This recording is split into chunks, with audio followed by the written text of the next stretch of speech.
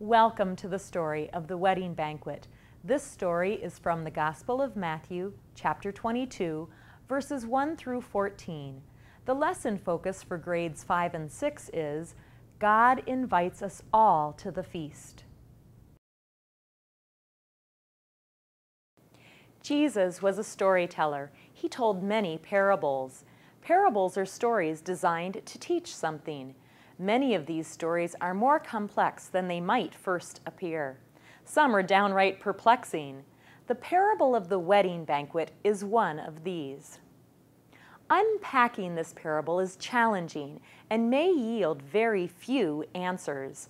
As you prepare to teach Spark Sunday School, try focusing on this parable as a story that teaches us how God's invitations are for everyone. At first, just the wedding guests are invited to the banquet in this story. The king sends out his servant to gather them for the party because all of the preparations have been made. Come, let us eat, drink, and be merry, the king says. But those guests make light of the invitation. Some have other things to do. They're busy. Others are more sinister. They seize the servants, abuse them, and kill them. The king is furious. Who kills the messenger who invites you to a party? So the king opens up the party. He expands the guest list and invites everyone, the good, the bad, the ugly, and the beautiful. The wedding hall is full of guests. The last half of the story is even more troubling than the violence in the first half. We would do well to struggle with its meaning. This is why Jesus taught using parables, after all. We're invited into the struggle, the faith conversation. But for the purposes of teaching this story in Sunday school, it's better to focus on verse 10. Everyone is invited. All are welcome. God is never too busy for us. God says, "Come to my party." God is all about celebration. We can dance and sing with God. God invites us all to the feast, every single one of us. We can say yes to Jesus' invitation to join him in loving the world and dancing and singing with God. The inclusivity of verse 10 is important and can carry a Sunday school lesson any day. It's no fun to not be invited, but we can know that when God throws a party, God invites us all to the feast. Some girls may love thinking about wedding details, but chances are guys won't.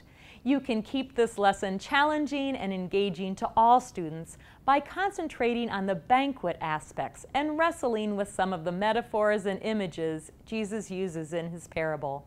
When it comes to God, we're all invited. If your 5th and 6th graders or avid texters decide as a class how to use or not use their cell phones, you could designate a cell phone basket where kids can place cell phones when they enter class. An environment without these distractions can be a great place to learn and grow together. As kids read the story of the wedding banquet from their Spark Bibles, avoid the temptation to gloss over the images of violence, weeping, and gnashing of teeth. Kids will have questions about these, voiced or not. It's important to engage them with ready, thoughtful answers, or, if there aren't answers, more questions. Your pastor can be a great person for kids to talk to if you don't feel like you can answer their questions. The Worldwide Weddings leaflet activity allows kids a multicultural glimpse of what this sacred ceremony looks like outside of North America. You may want to supplement it with pictures from online or details from a wedding you've attended that reflects a specific culture or customs. With the invitation list, be aware of and sensitive to kids who might be on the fringes of society, especially if the class talks about who should be included at the feast. You may want to preface this by saying that there are times when all of us don't feel included, or on the outside, for example. With God, everybody means everybody. God invited us all to the feast.